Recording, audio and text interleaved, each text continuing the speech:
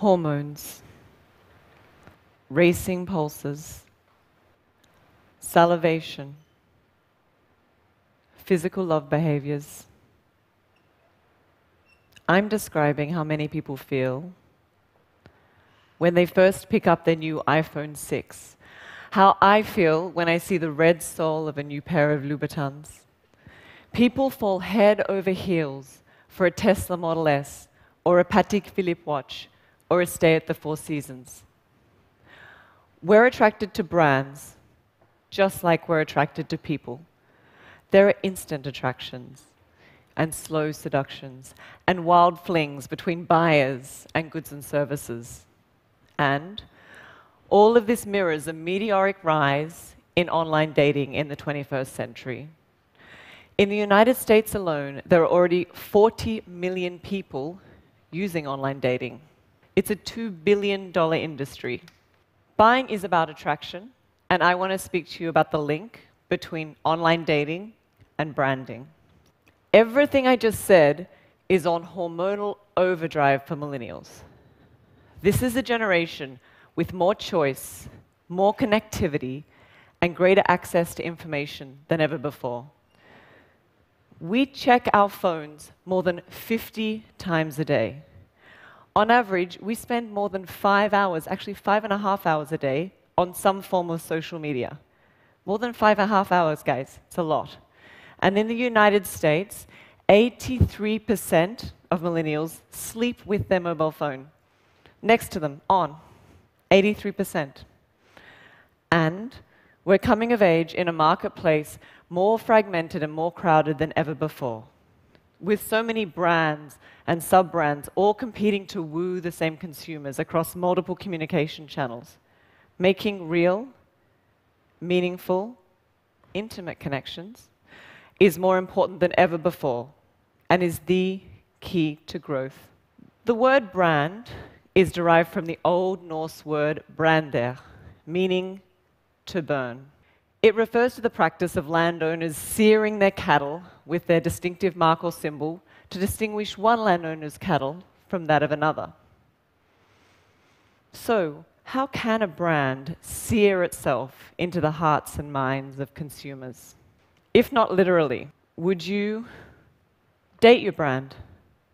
Would you hook up for one hot night of passion with your product? How can a brand make sure consumers take it home at the end of the night? The marketplace has pheromones for sure. In online dating, 3 basic laws of attraction are spelled out and can be applied to brands. First, be clear, not coy. Second, give them what they want. And third, get naked with your message. Lesson number 1. Be clear, not coy. Real-life dating may be flirtatious, but actually online dating's frank, and consumers expect brands to be frank too. Take my friend Kate. I live in New York, she lives in New York as well, but she's leaving in a few weeks. In the meantime, she's looking for fun. She's not looking for white picket fences or happily ever after. To be blunt, she wants to hook up. And she's going to be successful too, not because she's particularly hotter than average, but because she's focused on her goals and pretty explicit. In online dating, you only have a few images and a few sentences to make your initial case. Kate's branding, if you will, would look quite different if she had been looking to settle down, and she had been looking to find long-term love. For example, my friend Tom. Tom is looking for love. He wants to meet the one, and he's going to be very deliberate about the words and images he chooses to make that case. Since he only gets a few pictures on the application he's going to use, he chooses very carefully. One picture with friends to show that he's social, another in an exotic location to show that he loves to travel, a third not so arrogant body shot to show that he's in shape but he's not too egocentric, a selfie, obviously, and finally, a photo with a friend's puppy to show his sensitive side. Tom conveys the essence of his whole message, his whole brand, in just 5 pictures, clearly, and deliberately. Brands who struggle to tell the essence of their message in just a few images and few sentences will struggle to attract attention and grow. It's about clarity. Be clear, not coy. Lesson number 2, give them what they want. Online dating is as much about math as it is about mystery. Smart online daters have been using statistics to optimize their usernames and profiles. Scientists now find that the most successful online profiles are those that featured content divided 70-30 between the description of themselves and the desired match. Another example. Some research now shows that usernames that start with a letter of the front half of the alphabet are more successful statistically than those that start with a letter from the back half of the alphabet, which I guess makes some sort of sense, given as humans we have a tendency to place a higher emphasis on things at the top of a list.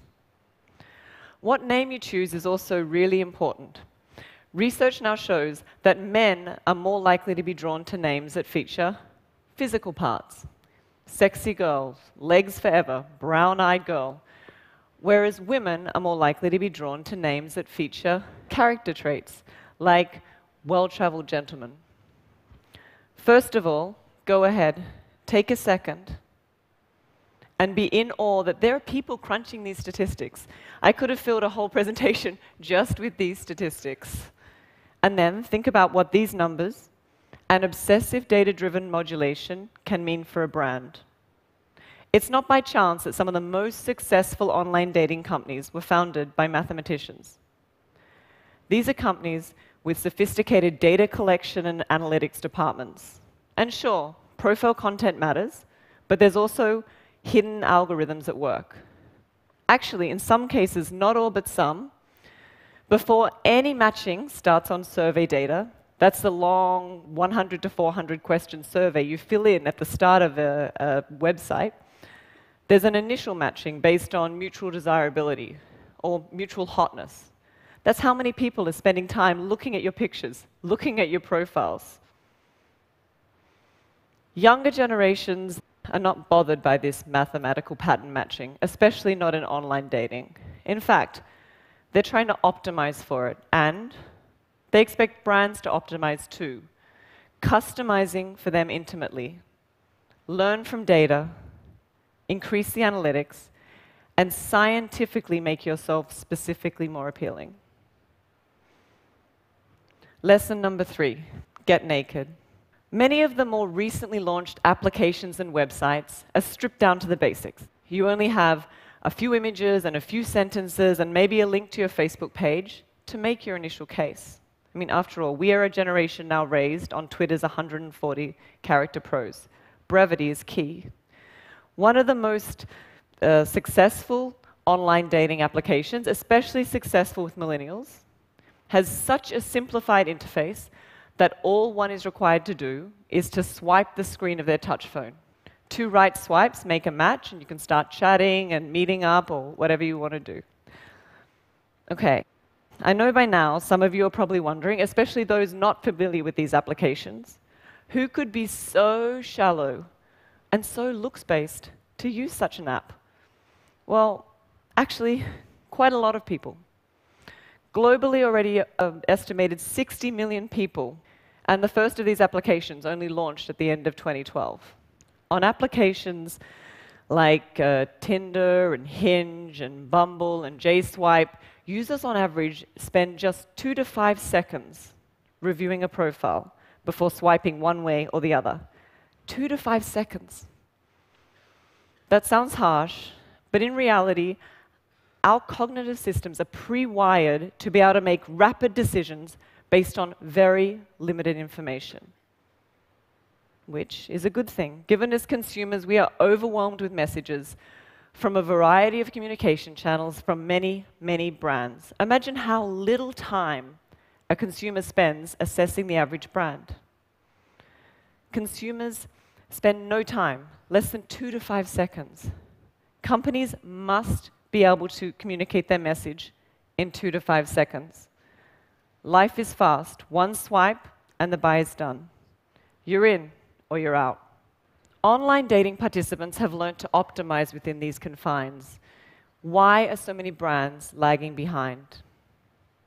Companies should be able to create online dating profiles for their brands and products.